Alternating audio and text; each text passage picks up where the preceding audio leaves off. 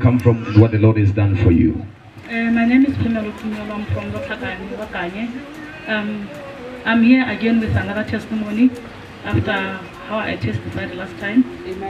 During the week, I was diagnosed with high blood pressure around 2017 after the death of my younger brother. So this high blood pressure, the doctors have been threatening me with starting the medication for high blood pressure. And I told God that, God, I don't want to live by a pill, because you promised me in a way that you will heal me. And during the week, it happened that I ate magunyanyana and some stew. And I think by then it was on a red zone. I was dizzy, I couldn't breathe well, and I tried all my tricks that I know that it will go down if I do this, but it didn't go down. I couldn't even breathe well and speak well. And while I was still there, to my surprise, I saw a message from the man of God. How are you, woman of God? Then I said, that's it. I said, man of God, I am not well. He said, you are healed.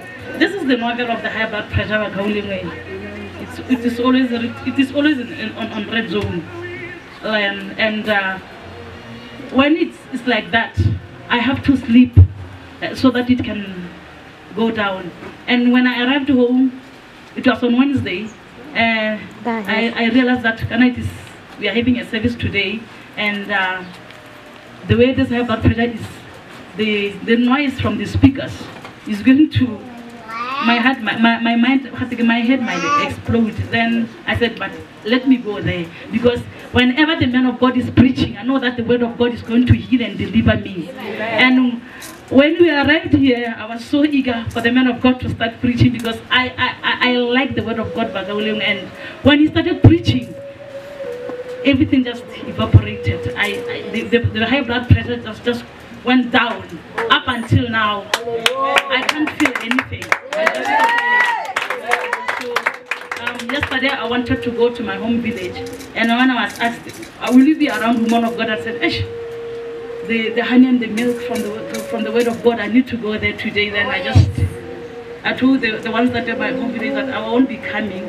I'll see you the week after next. So I would like to thank God of this house. I really thank God of this house, how he has healed my kids, how he has healed me. And I pray to God that he keep on protecting his servant for us, so that we can keep on.